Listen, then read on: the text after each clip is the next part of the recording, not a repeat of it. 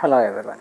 Today in this vectors lesson, we would like to talk about how can we find out the tension in a string which is a part of a simple pendulum when the pendulum is pulled a little horizontally. Let us consider a scenario like this. There is a rigid support, there is an inextensible string to which there is a heavy metal bob of point size. It is right now in the state of rest. Now we are applying a horizontal force on it. As we are applying the force on it, as the upper part is fixed, it shifts its position.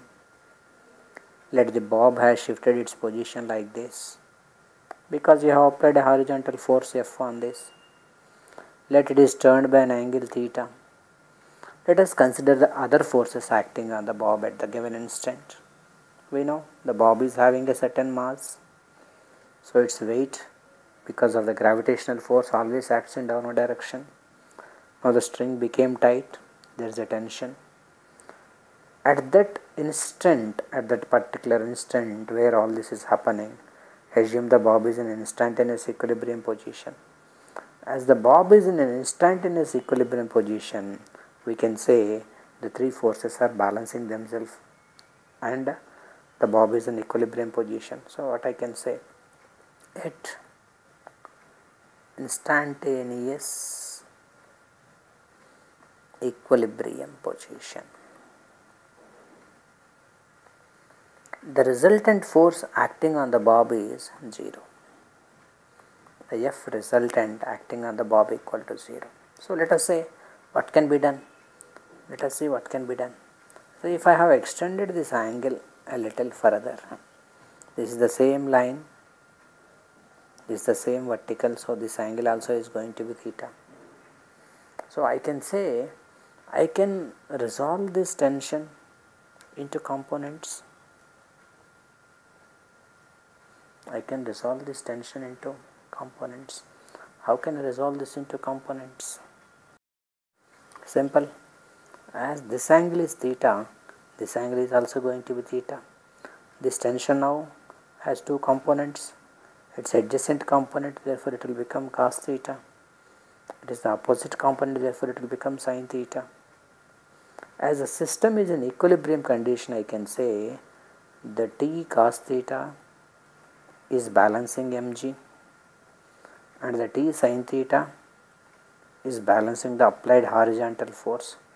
That's why the system is in equilibrium position. Let us divide them. T sin theta by T cos theta equal to F by mg. T and T gets cancels. So tan theta is simply F by mg. So I can calculate how much horizontal force is applied if I know the angle and if I know the mass of the body as mg tan theta. And suppose if I am interested in calculating how much tension is there, it's very clear. I have already written the cos component is nothing but equal to mg. So tension is nothing but equal to mg by cos theta.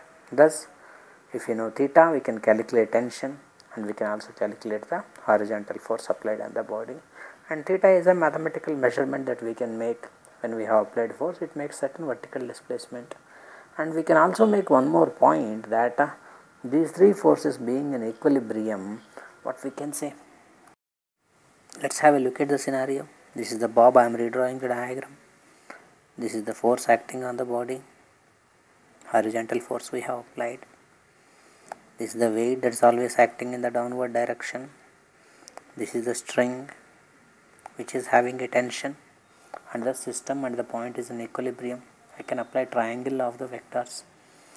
As the point is in equilibrium, I can rewrite these vectors as the three sides of a triangle, just like this, like we have applied earlier.